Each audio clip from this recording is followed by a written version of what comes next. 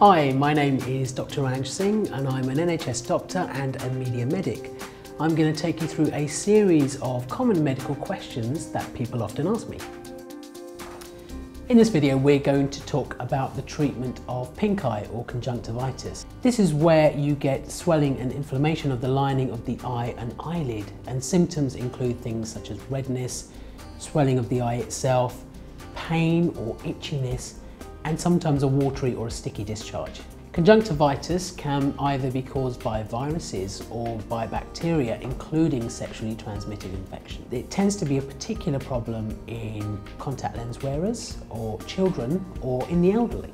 Often conjunctivitis doesn't actually require any treatment unless it's severe, or in cases where it may be caused by a bug that causes sexually transmitted infections, or in babies, in which case it should always be checked out. Treatment of conjunctivitis involves self-care and also medication, and this video is going to take you through both of those options. Firstly, self-care of conjunctivitis involves taking out your lenses and keeping them out until your eyes are better. Make sure that you clean your eyes regularly with sterile water. Ensure that you've got good hand hygiene and you don't end up spreading the infection to your other eye if there's only one eye affected. And you can also get lubricant eye drops available from your local chemist or pharmacist. Moving on to medical treatment for conjunctivitis. Now, when this is essential, it involves the use of antibiotics. For example, medicines like chloramphenicol or fusidic acid. These are only available from a pharmacist or through prescription from your doctor. Use them only if they are absolutely necessary. If you are unsure, then consult a medical professional.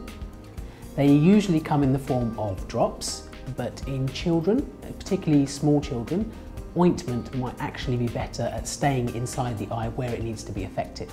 Make sure you use your medication properly and regularly and as directed. And if you've got both eyes affected, you should really have 2 lots of medication and stick to 1 lot for each eye.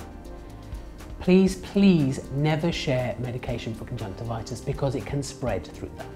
If your signs and symptoms of conjunctivitis are persistent, especially after a week of treatment, then it may be an idea to see your doctor again at that point.